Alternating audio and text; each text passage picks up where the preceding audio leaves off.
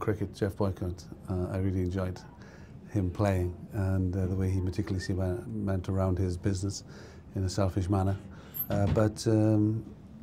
Selfish, but in the greater good of the team. I like the way he concentrated and dedicated himself.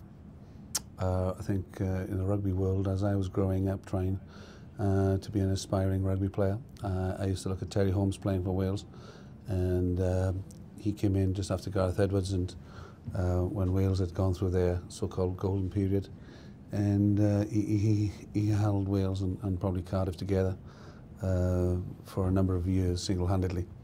And I loved the way he took people on and was strong and aggressive and all the school tries, and I had the pleasure and honour of playing against him, and I made sure he didn't make any ads against me. That's a laugh.